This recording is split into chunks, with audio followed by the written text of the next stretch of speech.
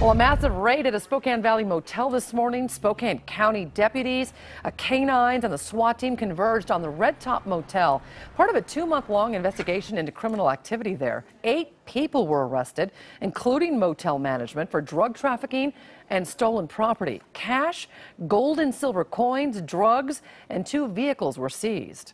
I know sometimes it doesn't seem like something happens, but that's exactly how this case started.